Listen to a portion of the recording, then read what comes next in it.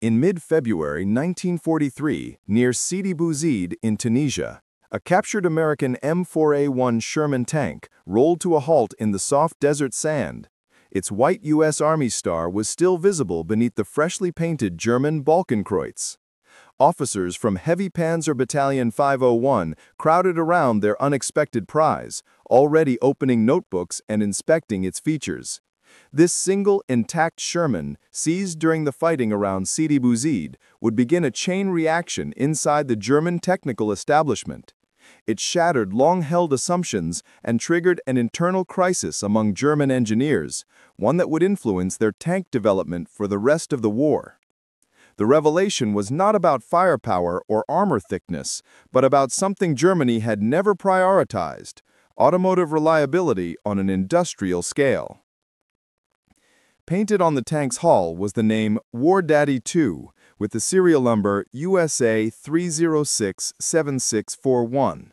It had been built by Lima Locomotive Works and assigned to Company G, 1st Armored Regiment, 1st Armored Division.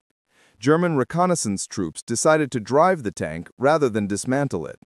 They took it more than 350 kilometers across harsh North African terrain to the port of Sfax, a 4.5-day journey. Every kilometer of the trip revealed something new and deeply troubling to German crews. The engine never overheated. The transmission did not hiccup. The final drives, notorious weak points on many German tanks, ran smoothly without complaint. Veteran German drivers, accustomed to stopping every few kilometers to address mechanical issues, watched this foreign tank run day after day without needing a single repair. By the time it reached Sfax, the German Army Weapons Office had already issued strict orders. This tank must reach Germany intact and in working order. Transported across the Mediterranean, the Sherman arrived at the Kumisdorf Proving Grounds, the German Army's primary testing facility located south of Berlin. Engineers assigned it the code Versuchsfahrzeug 259 and issued it a German registration number. When it rolled off the railcar, every plate of armor was already marked with chalked-on measurements and angle notations. Teams of specialists photographed the vehicle from all angles and examined every system using precision instruments. They noted the simplicity of its construction, almost disturbingly simple by German standards, and used as much civilian automotive manufacturing practice as military design. The transmission immediately drew attention. German tanks used straight-cut gears, machined to extremely tight tolerances. Gears that required constant adjustment and a skilled driver to operate without damage. In contrast, the Sherman used herringbone gears, a design that spread mechanical stress more evenly and greatly reduced wear.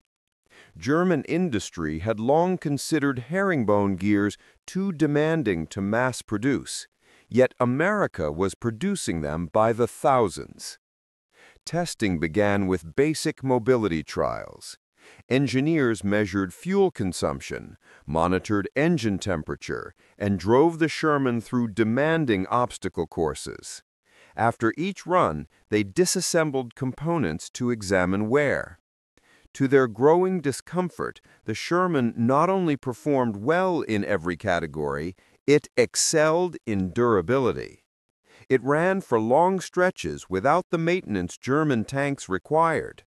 The Continental R975 radial engine, originally derived from aircraft designs, maintained stable performance under conditions that would have caused overheating or power loss in many German engines.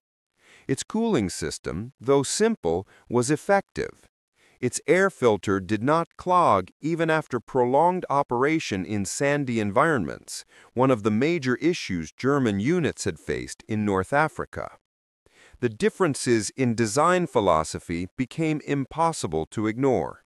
The Sherman used a 5-speed transmission with synchronization in 4 of the gears, making the tank far easier to drive. American engineers assumed ordinary drivers with basic training would operate these machines. German engineers assumed every tank crew would be a highly trained specialist, an unrealistic expectation under wartime conditions.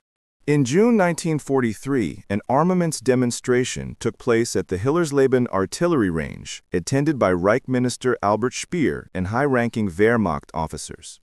A Sherman was lined up beside a newly produced Panther Alsif D and a massive Ferdinand tank destroyer.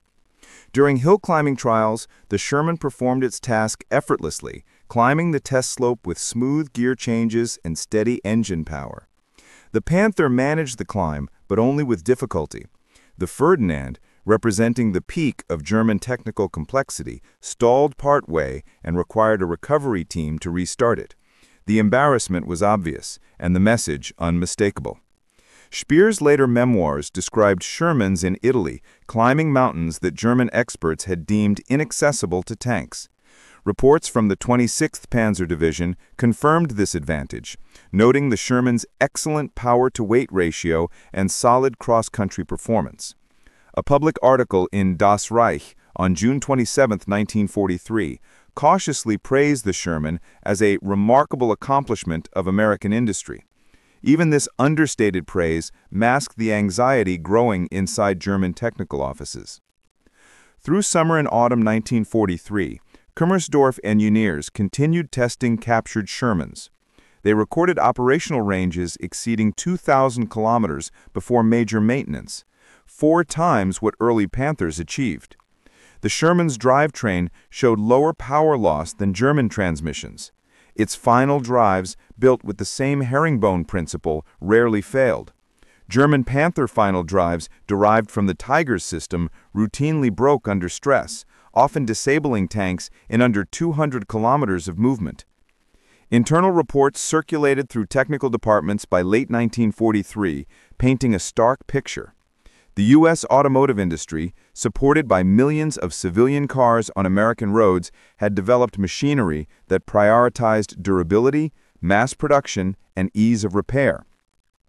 Germany, with relatively little civilian automotive infrastructure and a culture of precision engineering, had designed tanks that were powerful on paper but fragile in practice. The Sherman's components, built by Ford, Chrysler, Buick, and Caterpillar to identical standards, were fully interchangeable. German manufacturers could not achieve this consistency. The result was that American tanks stayed operational far longer in the field. More captured Shermans arrived from Italy and the Eastern Front through 1943 and 1944. Engineers examined British Firefly conversions as well, noting how easily the Sherman's large turret ring accommodated the powerful 17-pounder gun, evidence of growth potential the Panther lacked.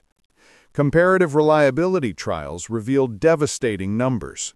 Throughout 1943, Panther operational readiness often hovered below 40%. During the Battle of Kursk, only 16% of Panthers were operational at a given time, with far more loss to breakdowns than to Soviet fire. Even with improvements, Panther engines averaged only 700 to 1,000 kilometers of service life, barely a third of what a Sherman diesel engine could achieve. Panther transmissions suffered frequent failures, especially in third gear, and final drives were notorious weak spots. Drivers were warned not to reverse while turning, not to shift too often.